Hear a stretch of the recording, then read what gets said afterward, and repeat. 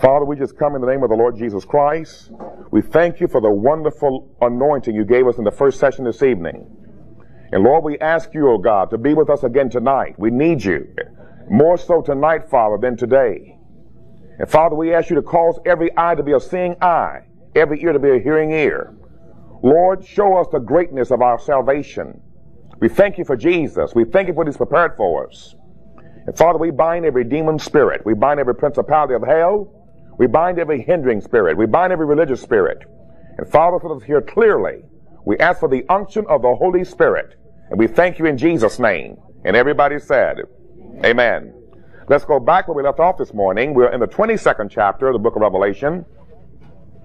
And I want to remind you again that Revelation 22 is a continuation of the vision that began in chapter number 20. But this 22nd chapter is a continuation of the 21st chapter, where the Lord showed us a new heaven and a new earth. And we've seen that word new heaven and new earth is the word rejuvenated or regenerated. Amen? And just like when the Lord destroyed the world the first time, and everything in the world was nice and holy and clean, you might say it was new in a sense because it was regenerated. God has restored life here. That's the same thing that we're about to look at again. Amen? And so he sees here those of us that are redeemed. He sees the fullness of what the 8th chapter of Romans talks about, the manifestation of the sons of God. The 21st chapter and the 22nd chapter is about the final culmination of all things. And don't forget, this book of Revelation contains in it all other 65 books of the Bible. I'm telling you right now, you that's gone through this course, you are much further ahead than anybody else in this church that haven't taken this course. Are you listening to me? There is not one book of the Bible you'll be able to read without knowing that it pours into the final book of the Bible, the book of Revelation. Amen? For example, from now on, when you read about the rivers, you'll know that it's talking about the river of life that flows from the throne of Jesus. Amen? You can never run from it again. It can never be cut out of your mind again because you know what it's about. Amen? Let's go back where we left off this morning. We were looking very clearly. John makes a statement to us, and he says, in Revelation 22, the first 3 verses, let's take those verses again. John speaks, and remember, he's talking to us concerning what he saw in the new heaven and the new earth. He says, and he showed me a river of the water of life. Everybody said the water of life. So we've heard about the water of life all through the Bible. Amen? And don't forget what John told us. John, that was given this book, said to us, he said, everything I saw, I confirmed it by the word of God and the testimony of Jesus Christ. And all John had was the Old Testament. Never forget that. There's not one thing in this book that John saw that's not found in the Old Testament or in the testimony of Jesus Christ. When you begin to interpret this book, you don't do it by commentaries. You do it by the word of God. Amen? You let the word interpret the word. That's the best way to get the final understanding of what God is saying to us. So we begin to see here in describing this river, he said it's clear as crystal. It's coming from the throne of God and of the Lamb. He says in verse 2, in the middle of its streets, he's talking about here the street, that narrow street, the street of gold that's in the New Jerusalem. Amen? Or the new earth. In its street, he says, on either side of the river was the tree of life. We know we saw this tree of life also in the book of Genesis. Remember that?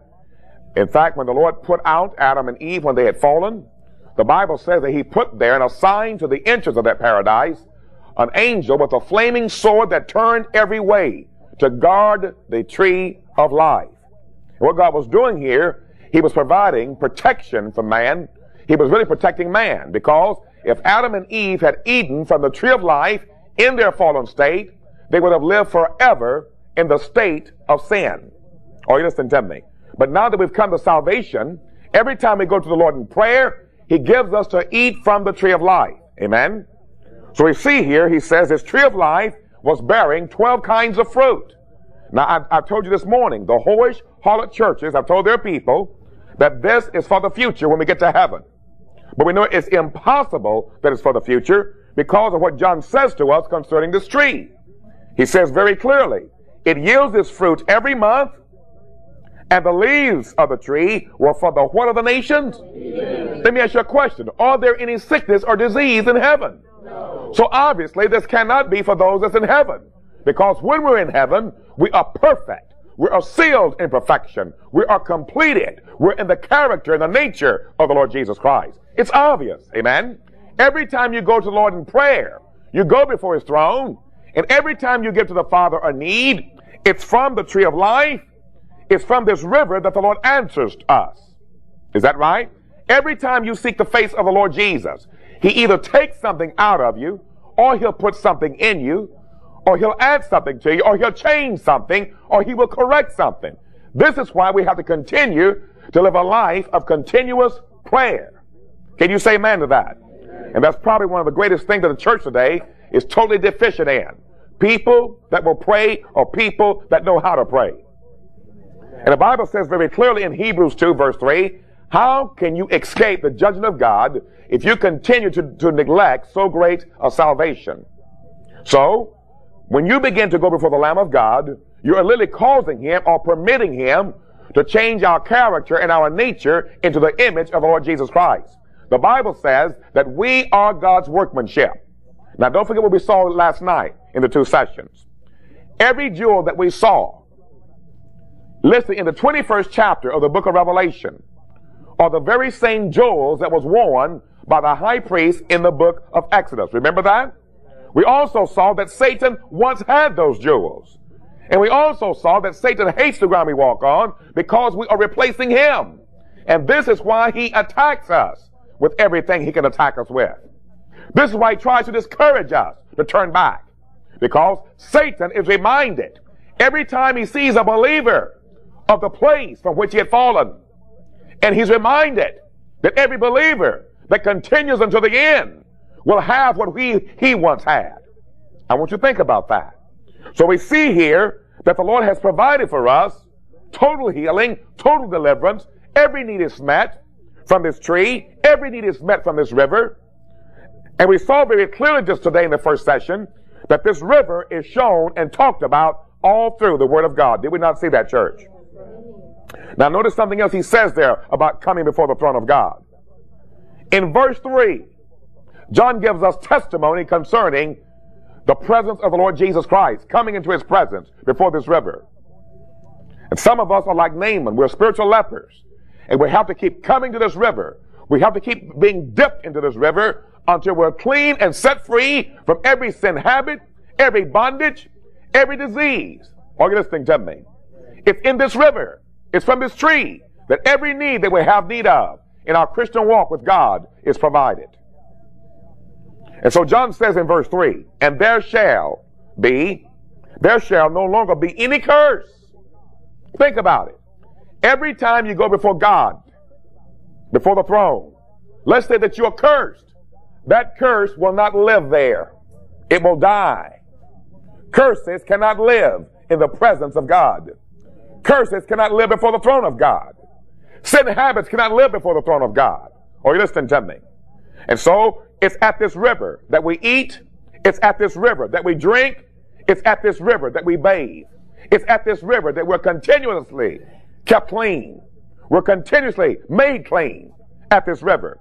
Every time God shows you a defect in your character, maybe it's anger, maybe it's lust, maybe it's pride, maybe it's greed, maybe it's unforgiveness, and you go before God, you say, Father, I see within me, Lord, an area of darkness. Lord, an area where I'm helpless. Help me. It's from these trees that we're given to eat. Are you hearing me? It's from this river that we're washed and made clean. It's because of this river we're changed in the character and the nature of the Lord Jesus Christ. So John says, there shall no longer be any curse, and the throne of God and of the Lamb shall be in it, and his bondservants shall serve him. Do you see that? Now we saw very clearly that the only way that you can understand the book of Revelation is from the Word of God, and the Word of God that John had was the Old Testament.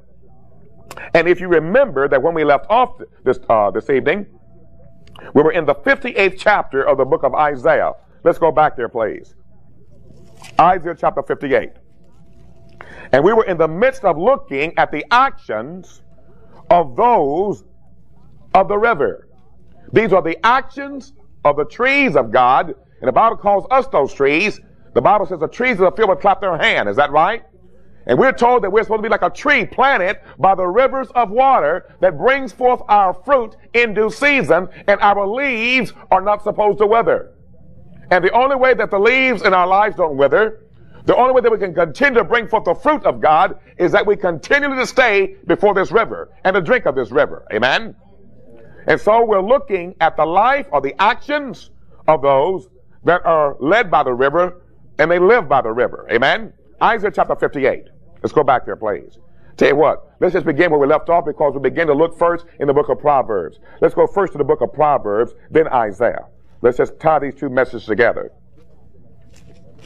And before I go any further, I want to say to you, especially for those that are hearing the tape in different parts of the world, if you want to get some good commentaries about the book of Revelation, there's only two people I can recommend. I'm not going to recommend to you Jonathan Edwards, because he didn't have as much illumination as the Lord has blessed us with. But I do have his book, and anyone want to borrow it.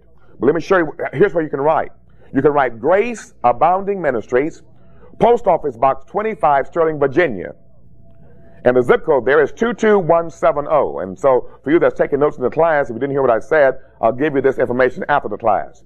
If you want to phone there, the area code is 703-450-4121. And for our class, we're using, in this Bible class, we're using the three books by Philip Morrow. One's called The Gospel of the Kingdom. One's called The 70 Weeks and the Great Tribulation. I would recommend both of those books very highly. They're perfect. And the book of Revelation that we're recommending is the things which he's written, things which soon must come to pass. This is commentary on the book of Revelation. The other book that we're using in this class is by a man by the name of William Hendrickson, called More Than Conquerors. And William Hendrickson is considered today one of the best commentators in the world today. So those books will help you to understand the great symbolism and the richness of this book of the revelation of Jesus Christ. And everything about this book is concerning Jesus. Can you say amen to that? Amen. In Proverbs 11:25, let's look there again, please. Now these are the actions of those that are being washed in the river, bathed in the river, they're eating from the river, and they're living by the river. Proverbs 11, verse 25. Now don't forget, we've already saw in the first session this evening that the Lord said, I go to prepare a place for you. Jeremiah told us that the place that God prepared for us was before the throne, which was a place of residency while we on this earth at the river of life. Amen? So in Proverbs 11 chapter, notice with me please, verse 25. Proverbs 11, verse 25. The generous man, that means a soul of blessing. The man that has a soul that is of blessings. The generous man, or the soul of blessing, will be prosperous or made fat. And he who waters will himself what? Be watered. In other words, every time you go out, or maybe you're on your job or you're in the grocery market and you begin to drop on someone the word of God or the river of life, God gives to you more water. If you want to cause a great redeeming of the time, you can begin to do it by winning souls, witnessing to others concerning Jesus, laying your life down for others. Amen? Then he says in the next verse, he who withholds grain. The grain is the word of God. God says the people will curse him, but blessing will be on the head of him who sell it. Every time you speak the word of God, you're selling the word of God. And the only way the word of God can be purchased is not with money, but it's purchased by those that hear the word and they accept the word. Are you hearing me? So we're looking here at the actions of those whose life is attached to the river. Look at Isaiah 58 again, please. We left off there today when time ran out on us. Isaiah 58. Let's begin again at the 6th verse, because these are the actions of those whose life is attached to the river that flows from the throne. And God says in the 6th verse, is this not the fast which I choose? To loosen the bands of wickedness, to undo the bands of the yoke, and to let the oppressed go free, and to break every yoke. There's not one area of bondage that God wants to continue in our lives. Is it not to divide your bread with who? The hungry. The Lord said, he that hungers and thirsts after righteousness shall be filled. The bread here is the bread of life. He's not talking about hamburgers or bologna sandwiches. He's talking here about the word of God. Jesus said, I'm the living bread that's come out of heaven. Amen? He said, is it not to divide your bread with the hungry and to bring the homeless poor into the house? Not into your house, into the house. Christ is the house. Amen? He said, when you see the naked, he told you in Revelation 3 that there are many that say, I'm rich and I'm increased with goods. I have need of nothing. He said, you don't know that you're blind and poor and miserable and naked. He's talking here about those of us that are spiritually naked. When we saw the jewels listed in the 21st chapter, we were looking at our clothes, the clothes of the priest. We've already seen very clearly. He said, those that were clothed in the white garments, they were the righteous acts of the saints, and we saw from the book of Revelation, they were linen garments. And only the priests wear linen garments. And the Bible says that when Jesus died for us, he made us kings and priests through his blood. Amen?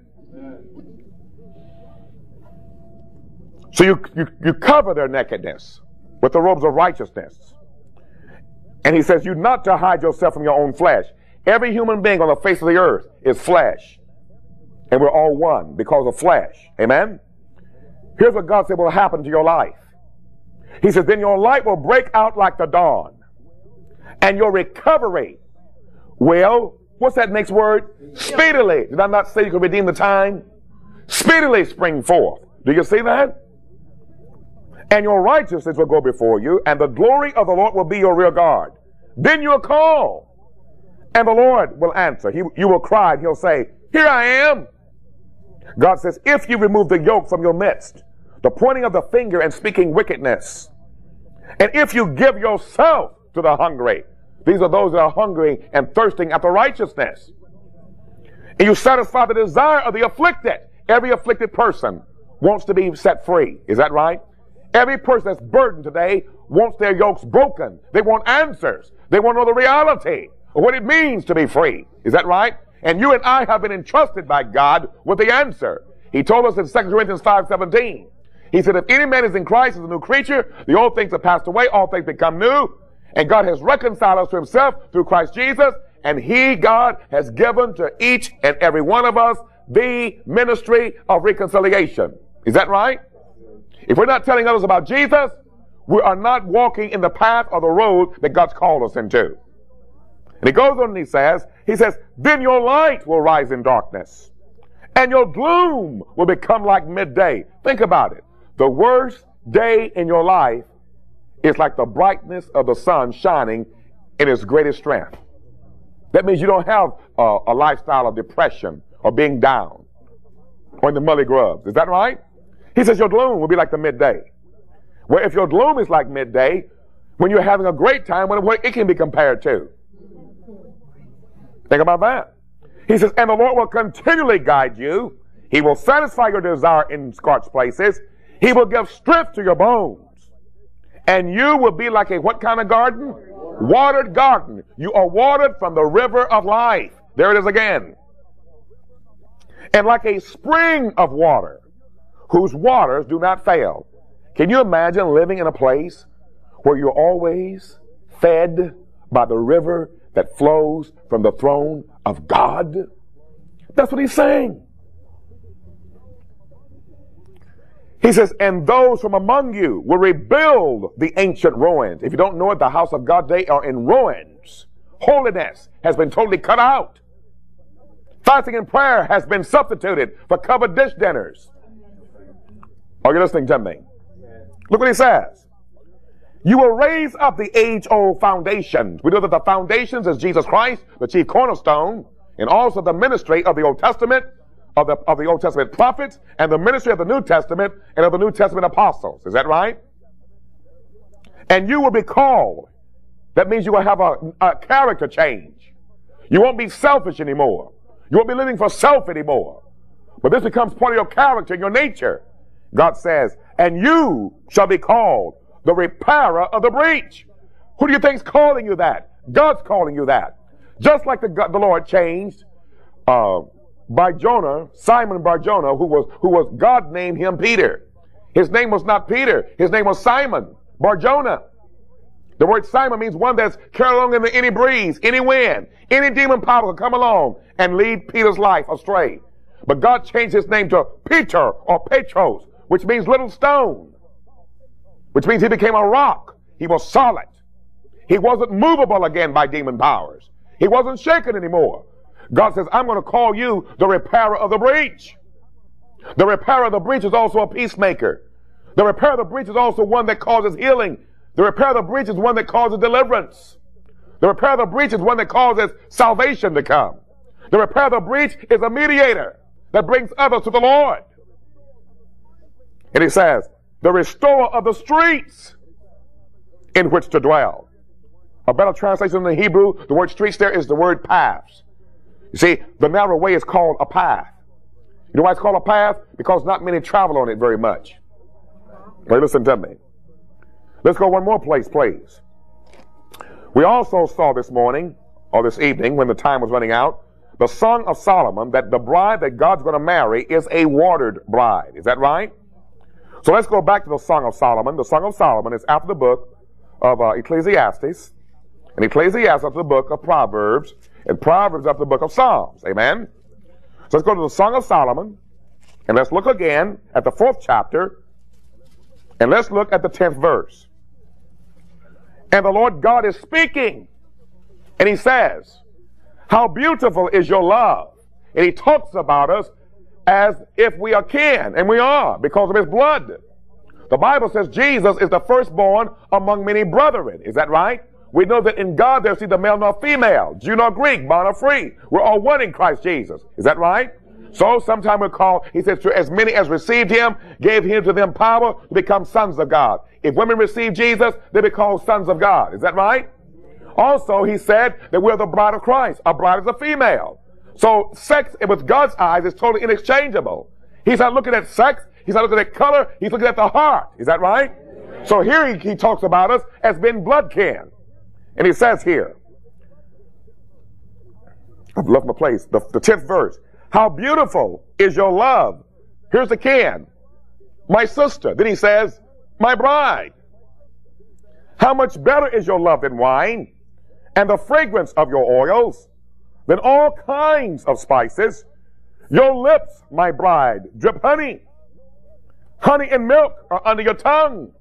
Honey is also a type of and shadow of the word of God. Milk is stability. No backsliding. And the fragrance of your garments is like the fragrance of Lebanon. Lebanon means strength. That means everything about your life, your character, your countenance is the strength of God. And the joy of the Lord is our strength. Is that right? Lebanon was known for their trees, or we call the trees of the field. Then look what he says about his bride. You see, a garden that's been locked, nobody can get into that garden and steal it. Amen? They can't pilfer from that garden. It's protected.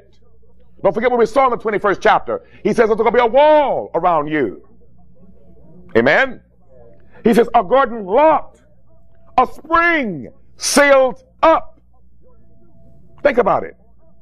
Your shoots are an orchard of pomegranates with choice fruits, henna with nard plants, nard and saffron, calamus and cinnamon with the trees of frankincense, myrrh and aloes, along with all the finest spices.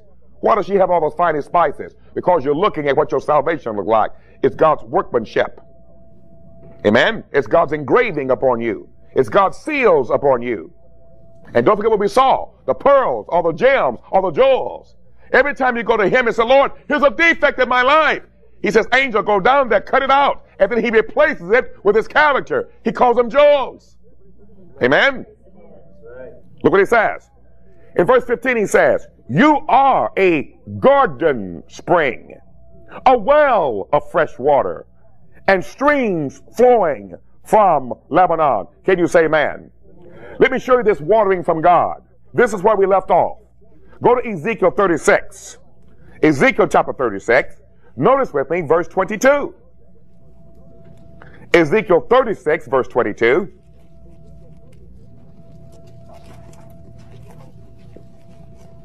How great is our salvation? Can you say amen to that? Amen. Ezekiel 36 verse 22. And you're going to see here that when the Lord forgives our sins, he not only forgives our sins, he purges from us our sins. He purges from us every defect, every flaw in our character and our nature. Don't forget, when you got saved, you weren't complete yet. Salvation is not a one-time experience. It's a lifestyle that we live every day. Is that right? Look what he says here. In the 22nd verse, the Lord speaks here to this prophet. He says, therefore say to the house of Israel. Now, what do we learn that Israel means? The people of God. That's all it means. You don't worship natural Israel anymore. Amen? Paul warned us about that. He said, therefore say to the house of Israel, thus says the Lord God, it is not for your sake, O house of Israel, that I'm about to act, but for my holy name, which you have profaned among the nations where you went. The way you profane God's name, you claim to be a Christian, and you go out in the world, and you don't act any different than the world. Amen? Verse 23, God says, and I will vindicate the holiness of my great name, which has been profaned among the nations, which you have profaned in their midst. Then the nation will know that I am the Lord, declares the Lord God, when I prove myself holy among you in their sight. God, how are you going to do it? He tells you in verse 24. He says, for I will take you from the nations. The word nations with an S means what? Demon powers or places of the enemy. Because we are a people of God, not peoples with an S.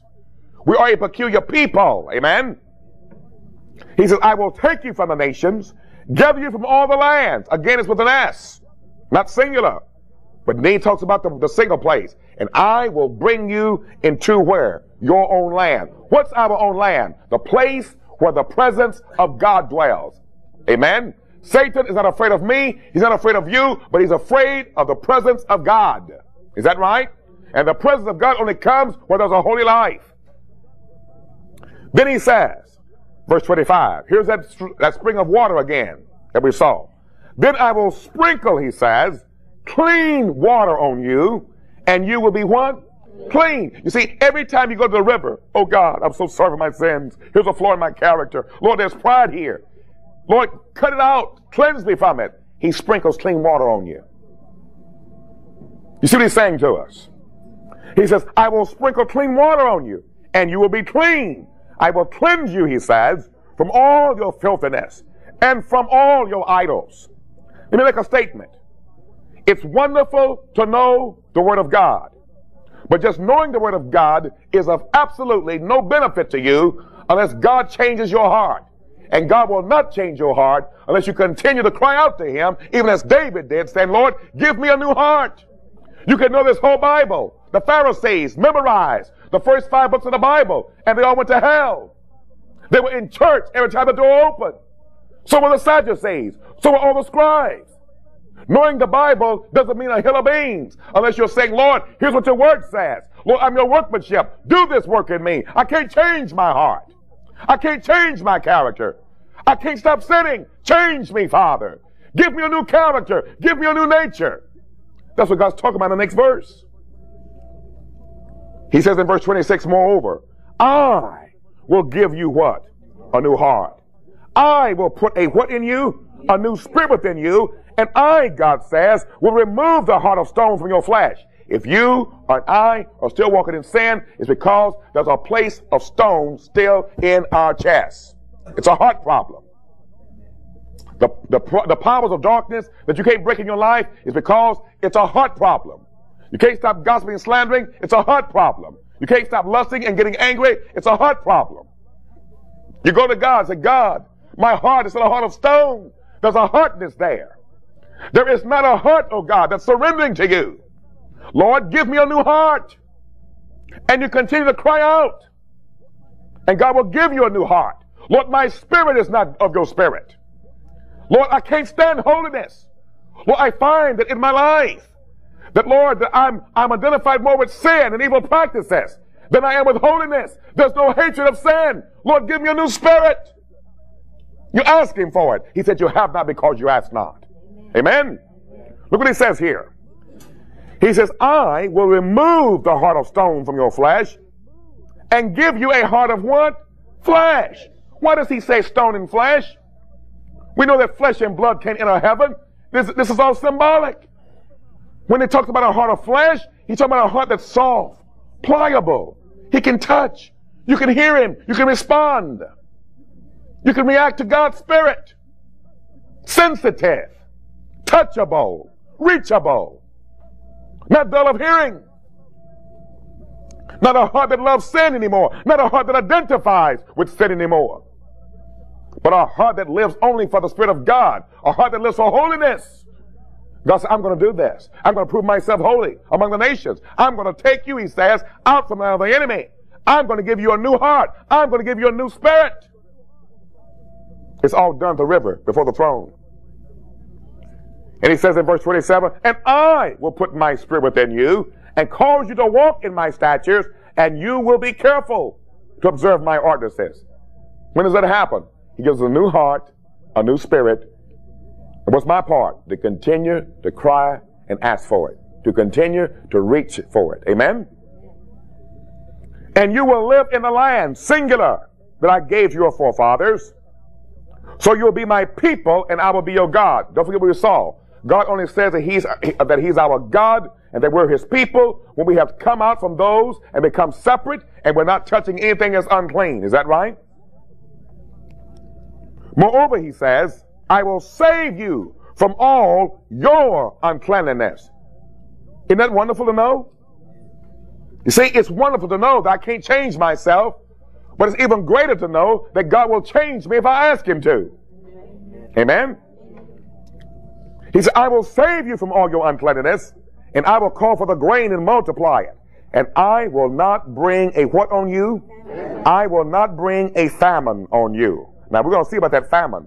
Because wherever there's a famine, that's where the water from the throne of God is totally cut off. Oh, you're listening to me.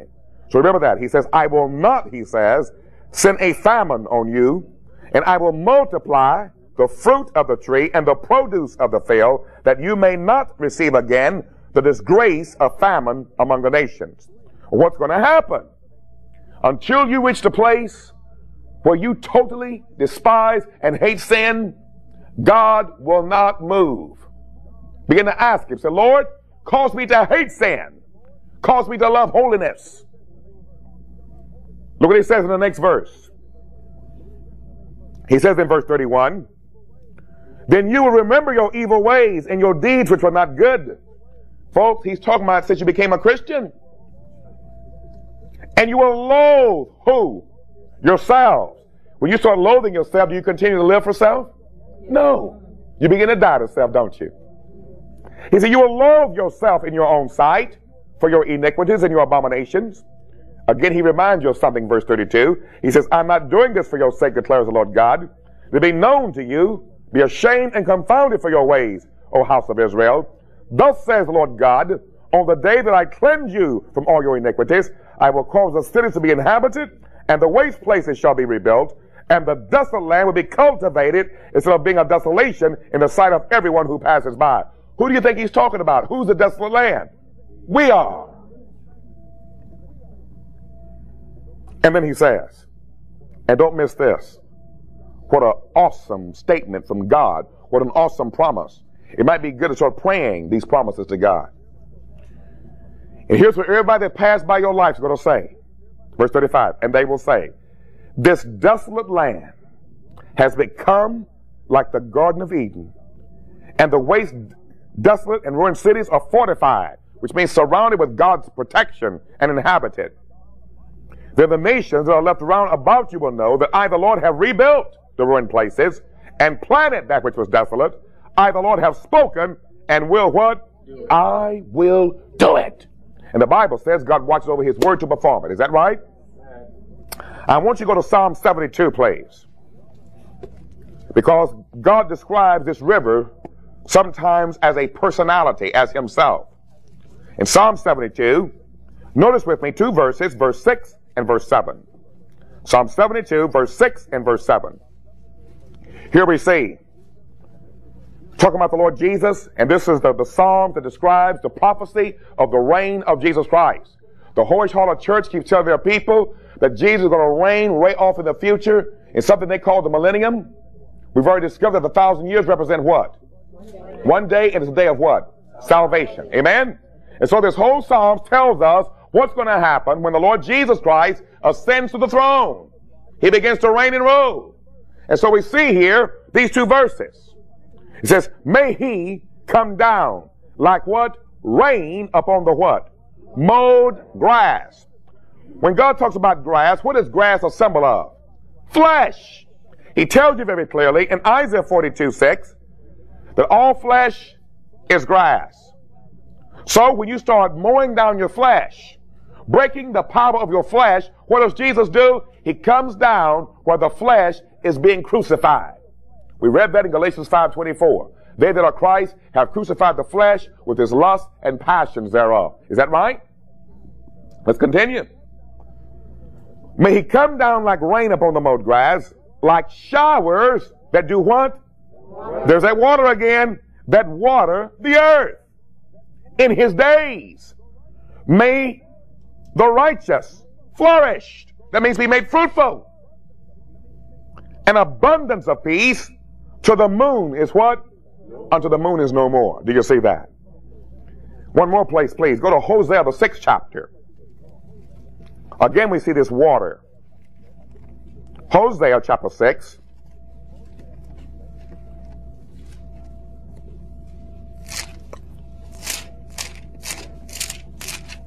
You ready? The Lord is bringing us back to holiness, as Pastor Holmes has so eloquently stated this evening. He's bringing us back to our first love. He talked about how that when he first got saved, he was so turned on, he witnessed to everything that moved. That was my testimony too. We lost it, but all of a sudden he's bringing us back to it, isn't he? Bringing us back to that place where we loved him and loved his people and just loved and loved, right? Hosea 6 says, come, let us return to the Lord. How can you return somewhere unless you begin there, then left and went off? He told you in Isaiah 53, all of us like sheep have gone astray. Each of us have turned to our own way, but the Lord has caused the iniquity of us all to rest upon him. Is that right? He says, come, let's return to the Lord. Why have we gone through such a rough time? He tells you, for he, God, has what? Torn us. But he will what? Heal us. He has what? Wounded us. But he will what? Bandage us. Look at verse 2. He will revive us after 2 days. And he will raise us up on the what? Third day. What is he talking about? Jesus died. He was in the grave for how long? 3 days, and then he was what? Resurrected. God is saying, after a time, I'll listen to you for a time. Repent. I'll let you repent for a season. I'll listen to you. I'll watch you. I'll see if you mean business. But your day of resurrection will come. Your third day will come. You see what he's saying to you? Then what will he do to us? He says, he will raise us up on the third day that we may live before him. So, let us know. Let us press on to know the Lord. There's a word press. The word prosperity means cleaving through and pressing through to righteousness. Let us press on, in other words, to prosperity or success with God. Let us not quit. Let us not give up. Let us not turn back. Look what he says. He says, his going forth is as certain as the dawn, and he will come to us like what? The rain. Like the spring rain, what will he do? Watering the earth. Folks, who's the earth? We are. Are we made from the dust of the earth? We're the earth. Earthy. Amen? Meditating on God's word brings us to the river. Here's what happens. You walk in this world. He already told us. The whole world lies in the power of the wicked one. Is that right? When you and I walk through this world, every day we're walking through herds of demons. Herds of devils. And they're talking to us. You'll never overcome. You're nothing. God hasn't forgiven you. He don't love you. If he loved you, he'd bless you more. How come you're not blessed? Look at brother so-and-so. Is that right? So you find yourself again, yeah, he doesn't. Well, why don't I have it? Right? But something happens. The Spirit of God begins to speak a word to you from the Word of God. You start meditating upon it. And all of a sudden, more scriptures begin to come. It becomes like a well of life springing up from your belly. Out of your innermost being, the Word begins to pour forth. Is that right? You start meditating on God. All of a sudden, because of you meditating on God, doubt is totally destroyed. Every lie is broken. You find yourself before the throne saying, Father, help me. Is that right? Go to Psalms 1. That's what David's talking about. And when you go before the throne, guess where you went? before the river, before the trees that bear fruit, for the healing of the nations.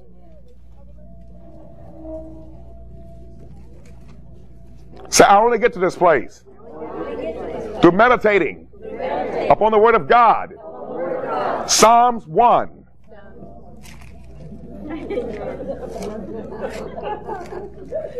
You're alive tonight. Glory. What were you last night?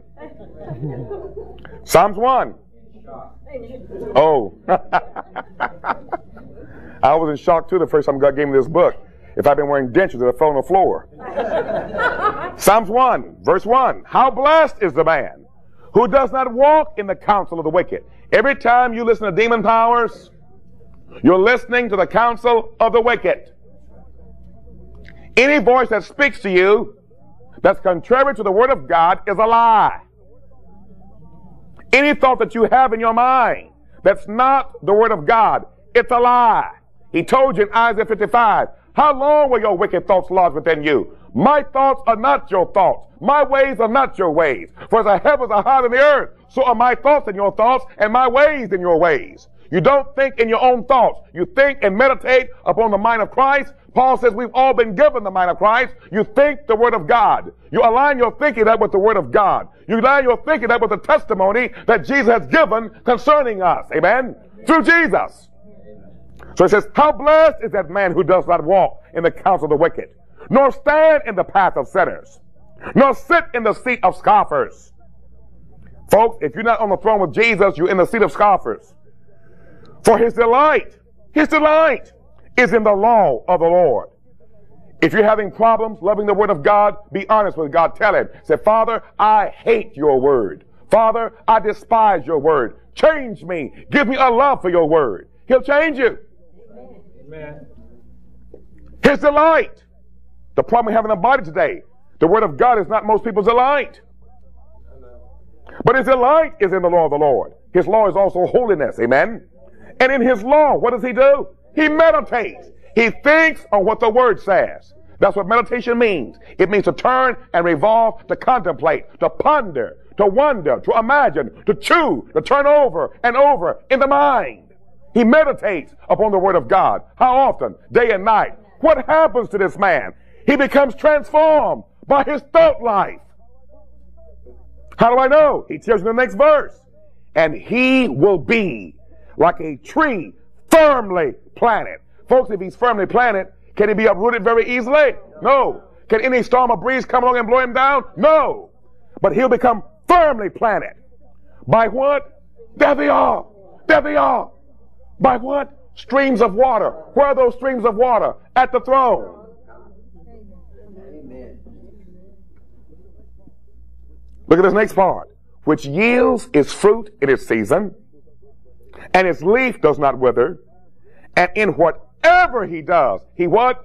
He presses through to righteousness. He prospers. He has success. He's not overcome by devils. Amen? He presses through to righteousness. Go one more place with me, please. Go to Jeremiah 17, because when you start trusting God, when you start meditating on God's Word, what does it do to you? It calls you to trust God. If you start meditating on what Satan gives you in your mind, your thinking, your thoughts, you begin to distrust God. You start trusting what the demons say to you. Jeremiah 17. Jeremiah chapter 17. Jeremiah 17. Notice with me, please, verse 7 and verse 8. Blessed is that man that trusts in the Lord, and whose trust is the Lord. Let me tell you people something. I don't walk around worrying and doubt and unbelief because I can't change myself. When God shows me an area of sin in my life, I say, Father, my trust is you. You know I can't change myself. You know I wouldn't be like this if I could change myself. Father, change me. I'm trusting you. I'm entrusting this to you. I'm committing this to you. I'm casting all my cares on you. It's you that cares for me. Father, I'm your workmanship. I can't change myself. I can't save myself. Change me. The Lord becomes his trust.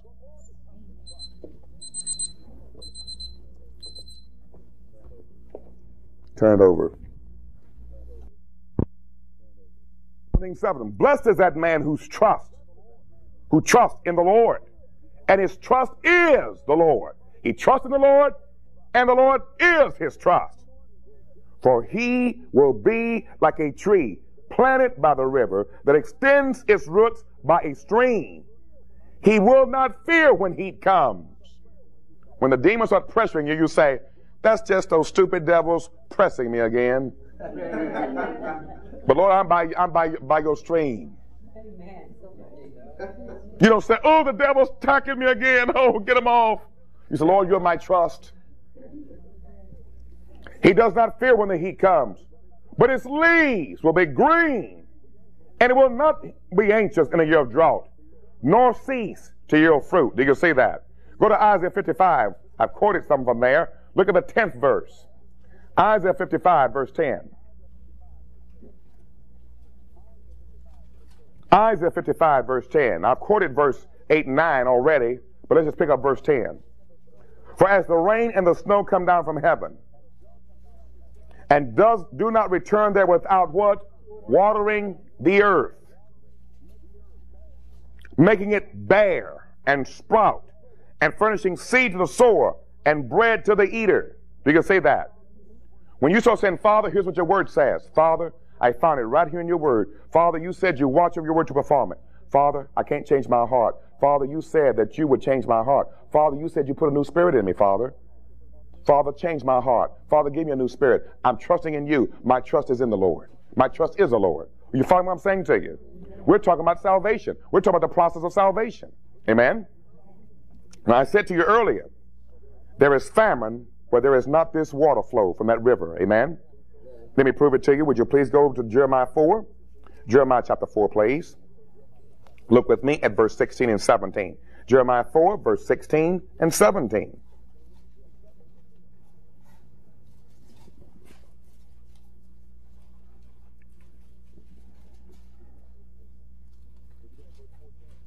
Let's begin at verse 14. Are you ready? The Lord says here, verse 14, you wash your heart from what? Evil, O Jerusalem. You might have to keep going down to that river, folks, saying, Lord, dip me in again. There's still evil in my heart. That's how you get washed, at the river. You wash your heart from evil or defilement, O Jerusalem, that you may be what? Saved. And God has a question. He says, how long will your wicked thoughts lodge within you? Folks, do you see that? Let me take you one more place. Let me just go to Joel 1 for a moment. Let me go to Joel 1. Go to Joel 1, please. Joel chapter 1.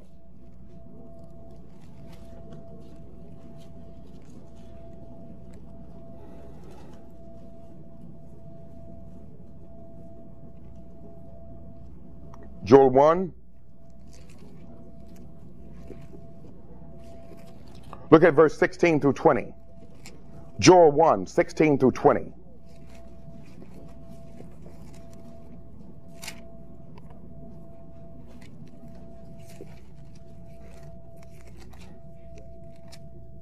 You ready? Verse 16. Has not food been cut off before our what? Eyes. Gladness and joy from the house of who? Our God. The seeds shrivel under their clods. The storehouses are desolate. The barns are torn down. For the grain is what? Dried up. Do you see that? But before in Amos, here's another place where beasts don't mean demons. How the beasts groan. The herds of cattle wander aimlessly. Because there's no pasture for them, which means there's no word of God. Even the flocks of sheep suffer. To thee, O Lord, I cry, for fire has devoured the paths of the wilderness, and the flame has burned up all the trees of what? The field. Who are the trees of the field? We are, the people of God. Do you see that? There's no water there. How do I know? He tells you in verse 20, even the brooks of the field pant for thee.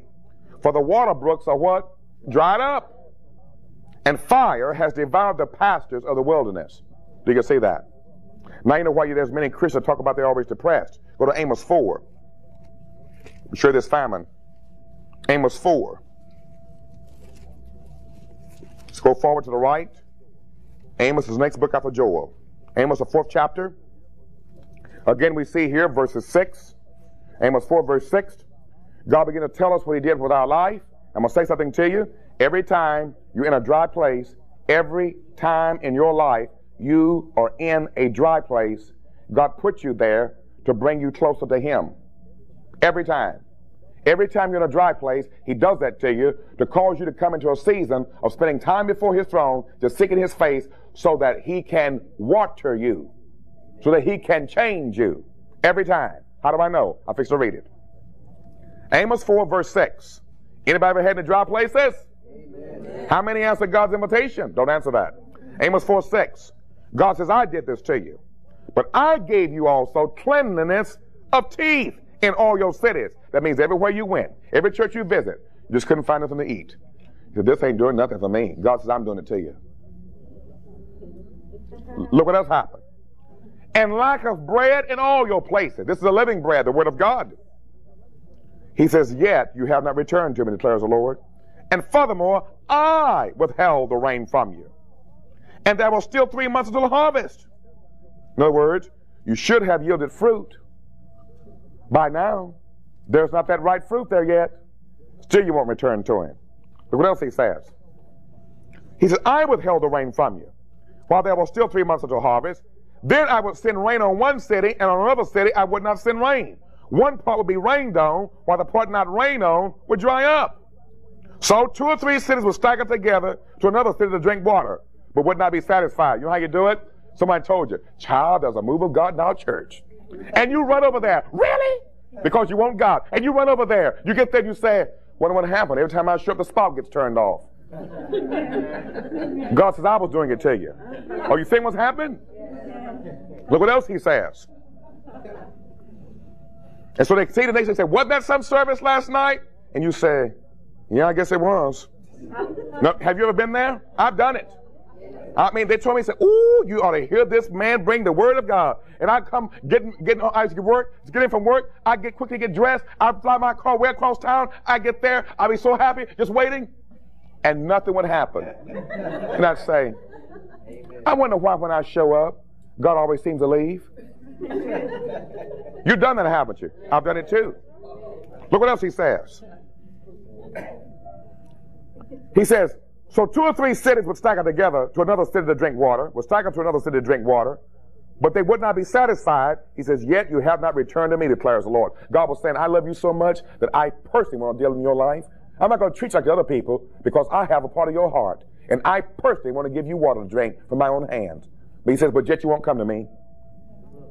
Then he says, I smote you with scorching wind and mildew, and the caterpillar was devouring your many gardens and vineyards, fig trees and olive trees. He says, yet you have not returned to me, declares the Lord.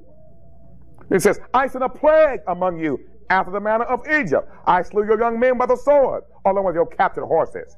Your captured horses are symbol. Horses was a symbol like we have Mercedes-Benz and BMWs today, or Rolls-Royces today. He said, you probably bought it and you said, nothing seems to go right with my car. Everything goes wrong. I wonder why this keeps happening to me. I wonder how come God's blessing is not with me. God says I was doing it. Look what else he says. He said, I made the stench of your camp rise up in your nostrils. He said, yet you have not returned to me, declares the Lord.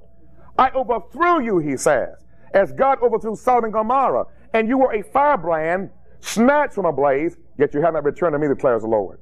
Therefore, thus I will do to you, O Israel, because I shall do this to you. Prepare to meet your God, O Israel, for behold, he who forms mountains and creates winds and declares to man what are his thoughts, who makes dawn into darkness and treads on the high place of the earth. The Lord of hosts is his name. Folks, do you see that? All that we've gone through, listen to me, in our Christian walk, God has been in total charge from day one. Amen. And we would not return to him. Amos 8, verse 11 to 13. Then God says in verse 11 of Amos 8, behold, days are coming, declares the Lord God, when I'm going to send a famine on the land. Not a famine for bread or a thirst for water, but rather for hearing the words of the Lord. And people will stagger from sea to sea. This is not talking about river places. Sea means sea of people. They run to this camp meeting, they run to that camp meeting. They stagger. See, when you stagger, you're not walking straight. You're drunk. That means you're drunk on the spirit of the world. You're staggering. You're drunk on the spirit of this age. Drunk on the spirit of this world. Looking for God. Wonder why I can't find God. I can't ever seem to touch God. Everybody seems to get blessed but me. He said they will stagger from sea to sea. From the north even to the east. They will go to and fro to seek the word of the Lord, but they will not what? They won't find it. It means all these beautiful church services. No God. And that day the beautiful virgins and the young men will faint from thirst. The Lord said he called the young men because they were strong. Is that right? No water. They're fainting for what? Thirst. No water to drink. And yet they're not going to God. Look at Zechariah 9, please. Zechariah chapter 9. Just keep going right a few books. In Zechariah 9, notice with it verse 11 through 17. Zechariah 9, verse 11 through 17.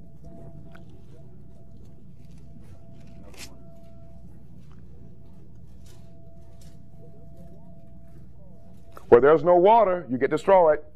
Where there's no water, the demons attack you. Are you listening? Where's the water? It flows from the throne. Amen? How do you get to the throne? You go by prayer. Come boldly before the throne of grace, that you may receive help. Is that right? And grace to help in time of need. But most people are too busy calling the different Christian networks, pray for me. They won't do their praying for themselves. I mean, one evangelist told me, said, if you want your ministry to get rich, all you do is send out letters and tell the people of God, say, look, send me letters. I'm your servant. I am praying for you. He said, they will bless your socks off because no one wants to pray for themselves. That's why I don't send letters. Amen. Anybody got a letter from me? You never will. Zechariah, 9th chapter, verse 11. As for you also, don't miss this. Why did God save us? Why has God continued to put up with our filth and our backslidden ways and our compromise with sin? Here's why. Not for our sake, but because of his son Jesus. Jesus, the Bible says in Hebrews, is the guarantee of the covenant. And it's the covenant of his blood. Is that what he said in Luke 22? He said, take this, drink this. This is the blood, my blood of the covenant, the new covenant for you. God says in verse 11, as for you also, because of the blood of my covenant with you, I have set your prisoners free from the what kind of pit? Water. Ain't no water in that pit, folks. The waterless pit. Return to the stronghold. The stronghold is God. Amen. Return to the stronghold, O prisoners who have the hope. This very day I'm declaring that I will restore what? Double to you. Same thing you read in Joel. He says, I will restore the years that the locusts, the caterpillars, the palmer worms, and the cankerworm have eaten up. Did he not tell us that? Why do we believe him? He says, I will restore double to you. Is that what God said? Skip on down and let's begin to look at what God will do. Lord, how will you do it? He said, for I will bend Judah as my bow, and I will fill the bow with Ephraim. In other words, I'm going to make you my weapons. I'm going to take you, save you, and turn you into one of my missiles against the devil. I will stir up your sons, O Zion. Zion is a strong church, the overcoming church. Against your sons, O Greece. Greece means Gentiles. It means the enemies of God. Then he says, and I will make you like a what? Warrior's sword. The Bible tells you in Zephaniah, the Lord is the mighty warrior, a victorious warrior. It tells you that in Zephaniah chapter 3. He says, I'm going to make you like my word, a warrior's sword. Does the Bible say the word of God is sharper and more powerful than any two-edged sword? Does it tell us also in Ephesians 6, you take the sword of the Spirit, which is the word of God? He says, I'm going to make you like my word. I'm going to make you like a warrior's sword. Notice what God's doing with us. First, we were in a waterless pit. And we had hope in God. We returned to him. He took us. He restored double to us. And he made us like his word. Then look what he says. And the Lord will blow the trumpet and will march in the south winds of the south. The Lord of hosts will defend them, and they will devour and trample on the sling stones. Sling stones? We're going to trample on the sling stones. Lord, what are the sling stones? The sling stones are the missiles that the enemy has been throwing at us, the thought ram. Did he say we'll trample over serpents and scorpions and nothing by any means shall hurt us? Yes. And they will drink. Where you're drinking from? The river. And be boisterous as with wine. And they shall be filled like a sacrificial basin. Drenched like the corners of the altar. In other words, God says, you come to me and mean business, I'm going to soak you so much you're going to be soaked, waterlogged in the river of life. I've been saying, Lord, drench me, soak me, drown me in that river. Amen?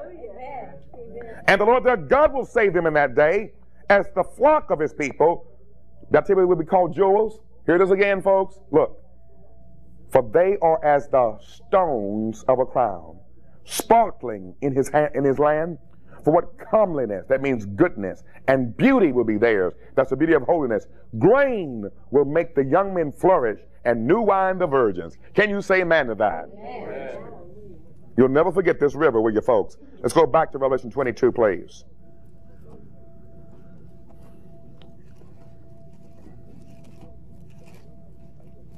You ought to get these tapes of Revelation and send to your family members as Christmas presents. And I don't celebrate Christmas. Or listen to me. Learn to fight with everything you got. Amen? Amen. Revelation 22, he said he showed me a river of the water of life, clear as crystal, coming from the throne of God and of the Lamb. Glory to God. Then it says, in the middle of his streets and on either side of the river was a tree of life, bearing 12 kinds of fruit. Can I tell you, it's the fruit of the Spirit? You go to that tree and you say, Lord, I don't have love. Lord, I need some fruit from that tree of life. He says, eat from my branches. That's what God is saying to you? Lord, I need patience. Eat from my branches. You only get it from him.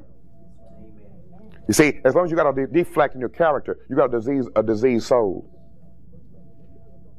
He says, verse 3, and there shall no longer be any curse, and the throne of God and of the Lamb shall be in it, and his bondservant shall serve him. Here we come to the fourth part. And they shall see his what? Face. Now, let me tell you about that river before I go to verse 4. The river represents the freshness of life in Christ. And we need that freshness every day. The life you lived yesterday, if you haven't gone to the throne today, before the river, you're stale. And you stink in the spirit. You're smelly to God. We have to be washed every day in that river. Amen? The river is where every need's met. All the trees, for any need or for any healing, any deliverance. And God says we're to live by that river. And the continuous fresh water from God. Live in it, continually flowing. It never stops. And if you plan to be an overcomer and want to spend eternity with God, it's impossible for you to live apart from that river. And there are no curses at the river of God. Can you say amen to that? Now we come to verse 4. And they shall see his what? Face. Every time the Bible talks about seeing God's face, what does it represent? It represents transformation, transfiguration. It represents resurrection. It represents maturity, maturing, I should say, and strengthening. Every time the Bible talks about God's face, that's what it represents. And God is a personal God. And everyone that will spend eternity in heaven with him will know God for themselves. They will have a personal work of God's hand upon their character and nature. That's why Jesus, I'm going to say to many in that day, many. The Bible says a remnant will be saved. That means 90% will spend eternity in hell that say I'm a Christian. Remnant means 10%. Think about it. But he talks about these will all see his face. He's almost said to many, I never knew you. Why? They never saw his face. They never lived at the river. They were too busy playing with their gifts. I have a gift. I read the Bible. The Holy Ghost tells me what it means. That gift won't save me. I don't worship my gift. I worship Jesus. You have a gift. Oh, listen to me. Gifts don't save us. Signs and wonders and miracles don't save us. Ask the children that was led out of Egypt by Moses. God said in Deuteronomy, he never gave them a heart to know him. And they saw all kind of signs, all kind of wonders. And the church has gone mad today, running for signs and wonders. Jesus says an adulterous and evil generation, it craves signs and wonders. Another place, he says it seeks signs and wonders. I'm quoting Matthew 12 and Matthew 18. Let's look at this face. They shall see his face. And when you see his face, look at the promise. When you see his face, look at verse 5. And there shall no longer be any night. No darkness in your life. And they shall not have neither the light of a lamp nor the light of the sun, because the Lord God shall illuminate them.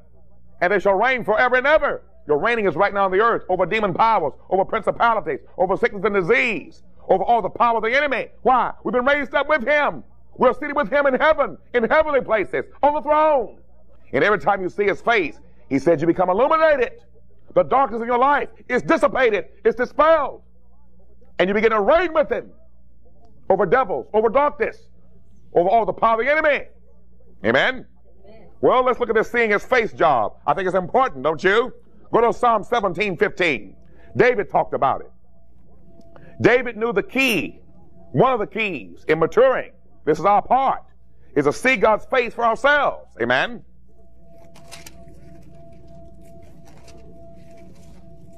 How fast this 6 weeks has gone by, hasn't it? David says in Psalm 17:15, he talks about when he dies and he wakes up. Folks, a Christian doesn't die. Hear me well. A Christian does not die. He just changes locations. When he dies, he wakes up in the glory.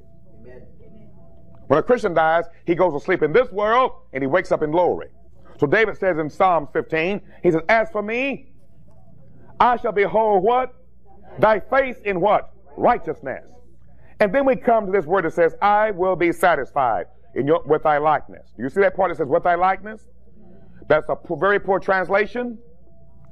What that says in the literal Hebrew is, I shall be satisfied with beholding thy face when I awake. What satisfies us? Looking at Jesus' face. Something happens when you see Jesus' face for yourself. How do I know? Go to 2 Corinthians 3, he'll tell you. 2 Corinthians 3, verse 12.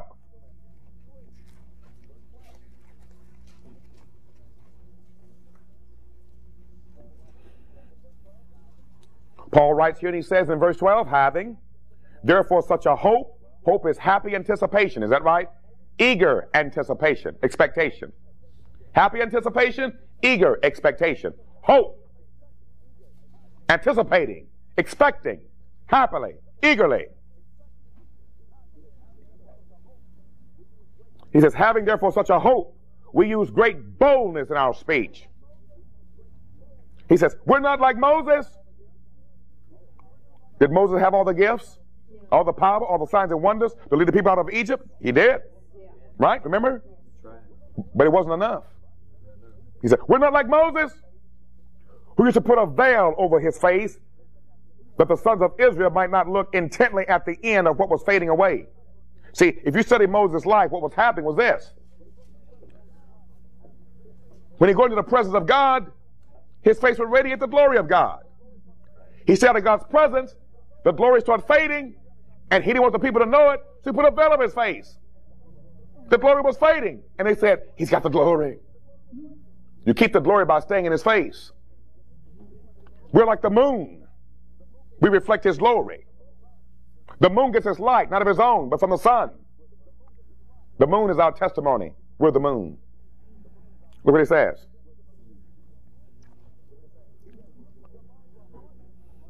He says, but their minds were hardened, for until this very day, at the reading of the old covenant, the same veil remains unlifted, because it's only removed in Christ. See, there's no veiling in Christ. But to this day, whenever Moses read, a veil lies over their heart, but whenever a man turns to the Lord, the veil's taken away. That hardness, that darkness. Veil means to cover and to conceal. You say, I can't seem to see Jesus. Go to him, turn to him, he'll let you see him. Amen. Look what he says. That's right, keep coming. Now the Lord is a spirit, and where the Spirit of the Lord is, there's what? Liberty. But we all, with what? Unveiled face, beholding as in a mirror the glory of the Lord. What's happening to our lives? Are being, ing word. Ing words means continuous, present tense action. Are being what? Transformed. The word transform is the same word as transferred, is the same word as transfigured. Looking at his face, we're being transfigured into what? The same image, which means his character, his likeness, his attributes, his attitudes. From glory, the Lord glory of salvation we first got, to glory, just as from the Lord the Spirit. Going to the 4th chapter, look at verse 3. How about the folks that can't understand the gospel? He tells you in verse 3, he said, even if our gospel is veiled, it is veiled to those who are what? Perishing. In whose case? Each person has a case. I have a case. You've got a case. God knows your case. In whose case? The God of this world. Who is the God of this world? Satan. has blinded the minds of the unbelieving, that they may not see the light of the gospel of the glory of Christ, who is the image of God. For we do not preach ourselves, but Christ Jesus as Lord, and ourselves as your bondservants for Jesus' sake. For God, who said, light shall shine out of darkness, is the one who has shone in our hearts to give the light of the knowledge of the glory of God. Where is it located? In the face of Jesus.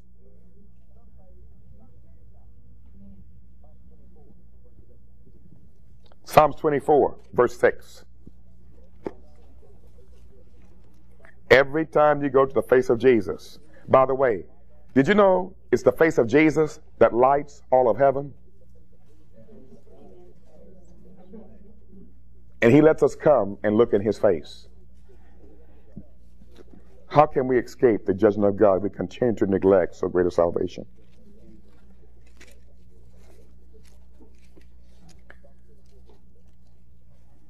Psalm 24, verse 6. You ready? The Lord says, Jacob I what? Love. And Esau I what? Hate. Here's your dividing line. Jacob clings to God. He clings to the face of Jesus.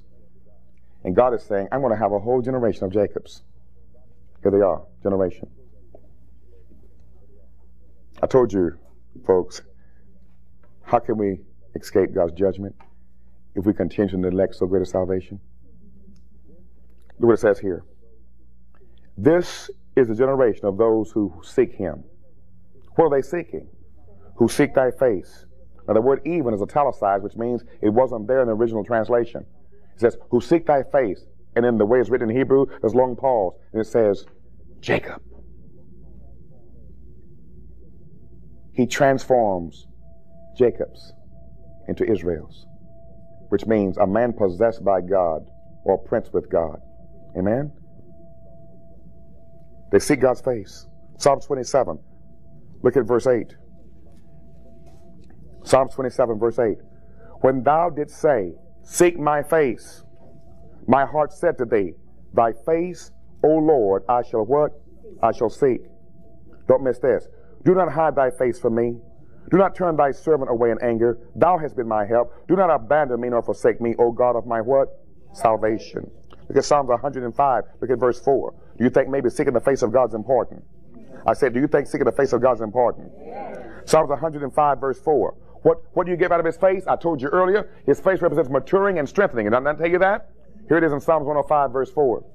The Lord says, seek the Lord and his what? Strength. Well, how long do we seek his face? He tells you. Seek his face how long? Continually.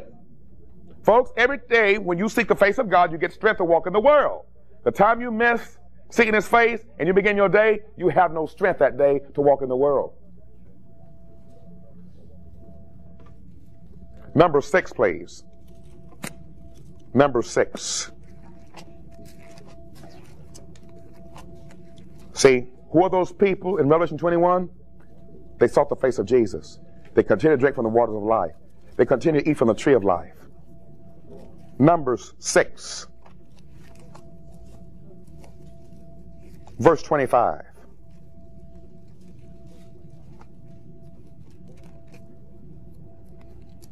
What a wonderful book.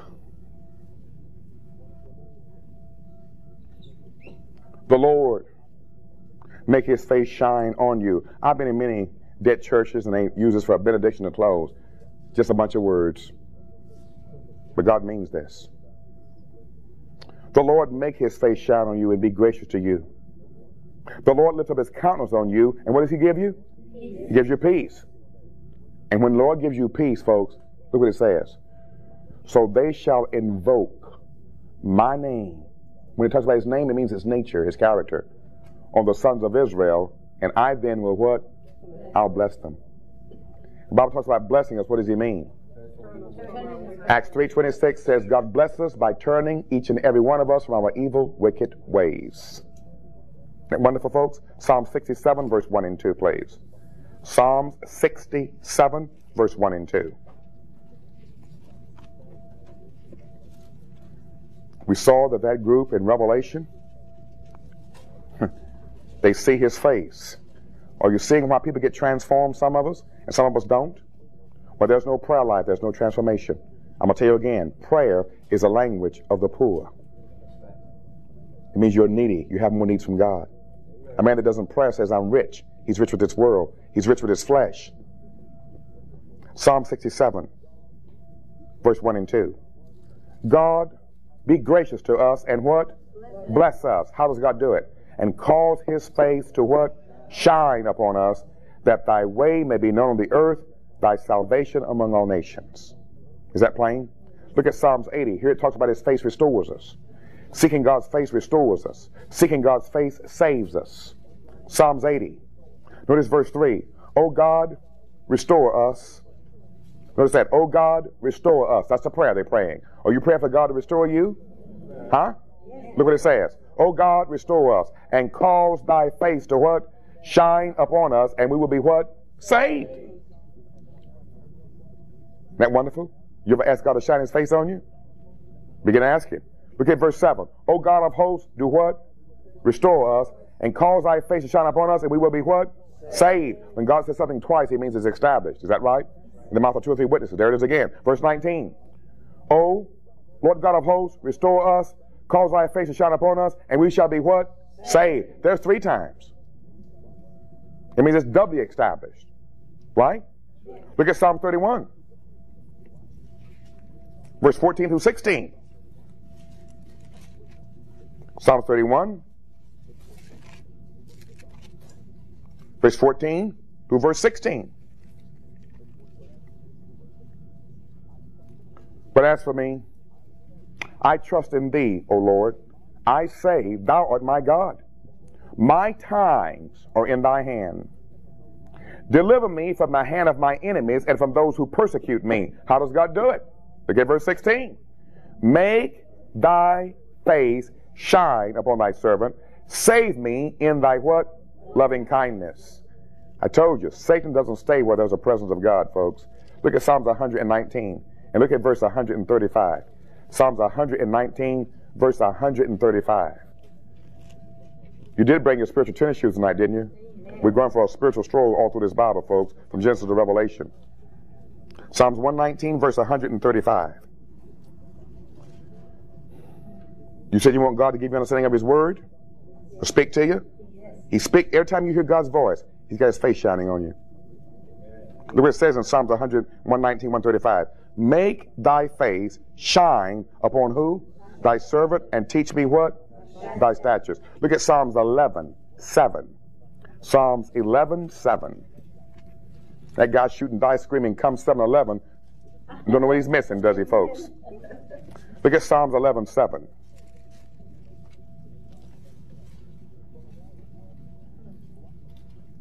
For the Lord is what? Righteous. He loves what? Righteousness. The upright will what? Behold his face. I'm going to tell you right now, it's impossible for you to become righteous without the face of God in your life. Let me show you what it talks about. Is Jesus your king? Amen. Said, Jesus is my king. Jesus is my king. Go to Proverbs 16. Let me show you what's in the face of the king. You know, there's something special in the face of our king. Proverbs 16. Notice verse 15. You got it? Did you bring your paintbrushes and watercolors? Paint this one in. That one, underline this one. Paint it in purple. Put it in polka dots and checkers. Look what it says here. Verse 15. In the light of a king's face is what? Life. And his favor is like a cloud with the what? That word there is latter rain. Let's go back to Revelation, please. The 5th chapter. Oh, where does time go, folks? We got to close. Revelation 22, verse 5. Now, folks, I want to show you that what we're looking at is paradise restored. Are you hearing me? We saw in Genesis paradise lost, where the tree of life was protected. And now when he died and was resurrected, he gave us a right to the tree of life if we accept Him. Is that right? Blessed are those who have washed their robes in the blood of the Lamb, that they may have a right to the tree of life. We'll see that in this very chapter. Just remember that. I was quoting it. I remember where it was. I want you to go for just a moment to the beginning of the Bible, of the book of Revelation. And I want Revelation, the 2nd chapter, because I want you to see the reason these trees are there is because the Garden of Eden. Everybody say, where's the Garden of Eden? It's in the spiritual realm. It's at the throne of God. Let me show you. Revelation 2. Look with me, please, at the 7th verse.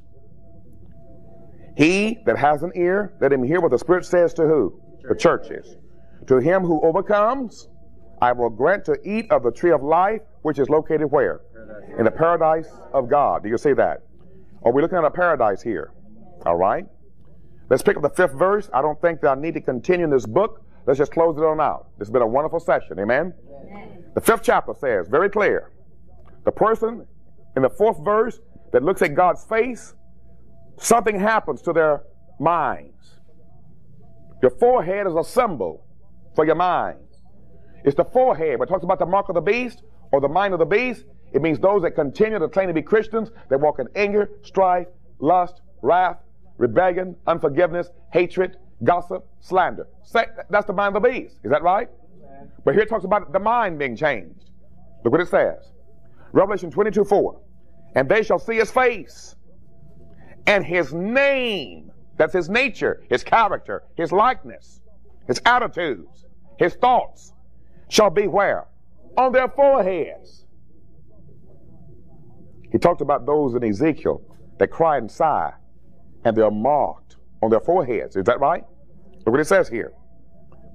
And there shall no longer be any night, no darkness in that life. And they shall not have the need of the light of a lamp or the light of the sun, because the Lord God shall illuminate them, and they shall reign forever and ever. Why? The light of his face is shining on them. Is that right? And he said to me, these words are faithful, they're true. And the Lord, the God of the spirits of the prophets, sent his angels to show to his bondservants the things which must shortly take place. Here's what Jesus says. He says, and behold, I'm coming quickly.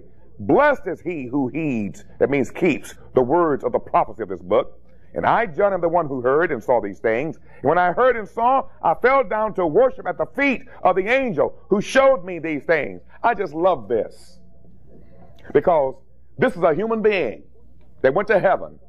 God let a human being escort John around heaven, and he never even knew it was a human being. The word angel means messenger.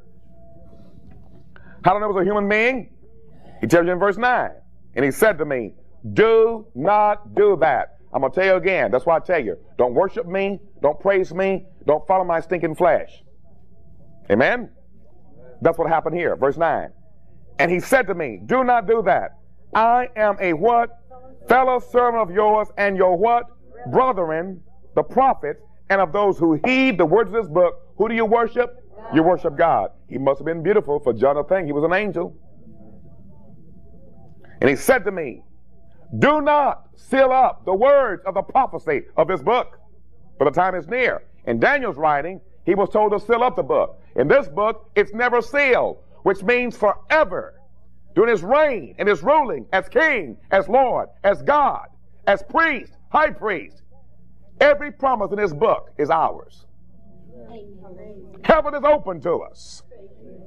The river is ours to bathe in, to eat in, to drink from, to even swim in, to get soaked in. Amen?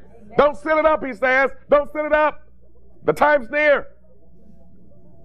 But what about the one that wants to keep on doing wrong when he comes out to the truth? Look at verse 11. Let the one who does wrong still do wrong. Let the one who's filthy still be filthy. But let the one who's righteous still practice righteousness. Let the one who is holy still keep himself holy. Behold, I'm coming quickly, and my reward is with me, to render to every man according to what he has done. I'm the Alpha and the Omega, the first and the last, the beginning and the end. Blessed are those who wash their robes, that they may have the right to the tree of life and may enter by the gates into the city. Don't miss this. The moment, the instant, the hour you got saved, you were washed in his blood. The robe is your life. From that moment, you had an open invitation to come and eat from the tree of life.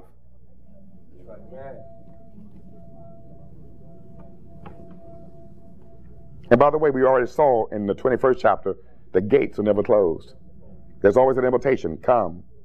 The gates is the authority. It's Jesus. I said to you earlier, there are people that camp outside in the outer court. Remember that? And we already have seen from the scriptures, Revelation 11, I think it is, he said, don't measure the outer court. They're given to destruction. There are bunches of people that know the ways of God, continue to walk in sin. They're going to be destroyed. Then he says in verse 15, outside are the dogs. Folks, he wasn't talking about French poodles and chihuahuas here.